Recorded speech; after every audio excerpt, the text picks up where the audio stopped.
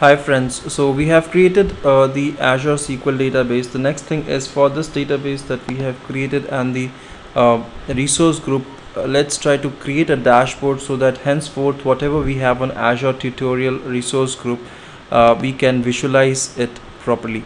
So let's call this Azure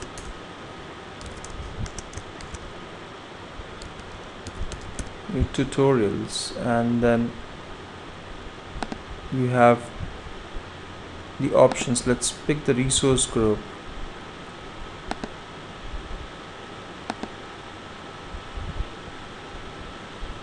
and let's say Azure tutorial,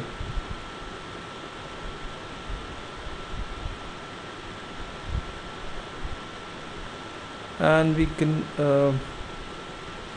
just go with the resources we have. We have a SQL server, we have a database, so and C related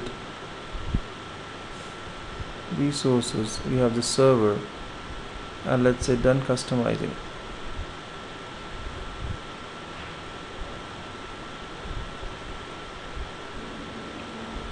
So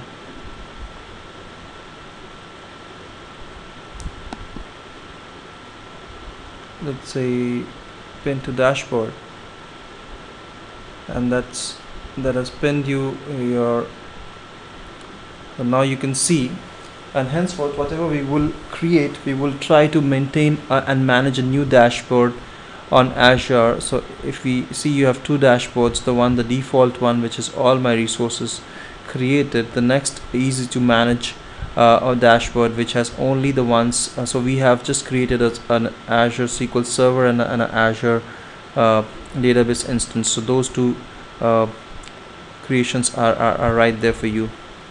Thank you.